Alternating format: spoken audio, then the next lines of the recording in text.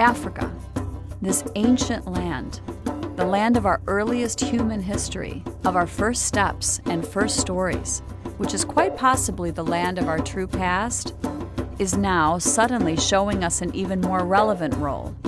This might be the land of our future. I give to you, you give to me, I share with you, you share. Being in South Africa, you're very aware that you're in what's called the Rainbow Nation.